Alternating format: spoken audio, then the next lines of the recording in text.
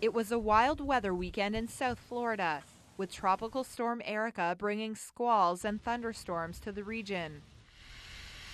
Apart from soaking the area, Erika is being blamed for erosion in Palm Beach, leaving this 3 to 4 foot cliff along the shore. I mean, it's unbelievable. I've never seen anything like it.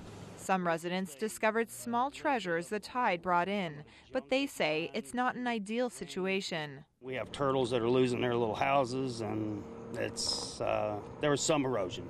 Meteorologists say the weather pattern is moving north, with flood watches now issued for central Florida.